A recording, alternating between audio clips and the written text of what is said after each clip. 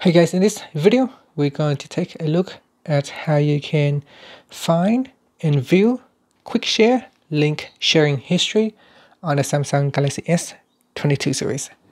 First up, on the home button, you go back to the home screen, and on the home screen, swipe down at the top and tap on the settings icon.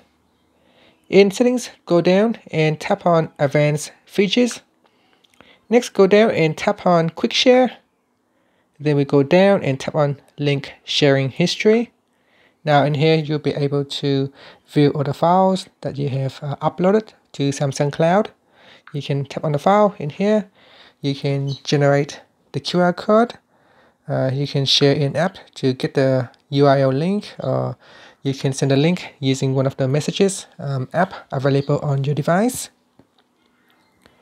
And in here, you can also download the video file from the server back to your device, or you can stop sharing by tapping on the stop sharing button right there.